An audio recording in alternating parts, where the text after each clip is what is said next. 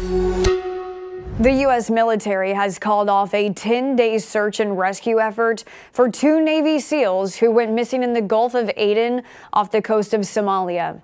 The SEALs are now presumed dead.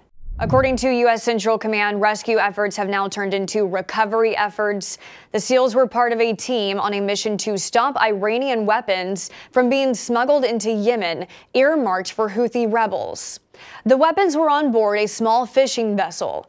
According to reports, during the nighttime boarding mission on January 11th, one of the SEALs fell into the water. Following protocol, another team member jumped in to rescue the SEAL, while the rest of the team carried out the mission.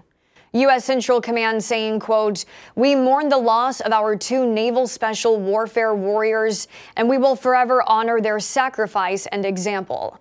Our prayers are with the SEALs' families, friends, the U.S. Navy, and the entire special operations community during this time."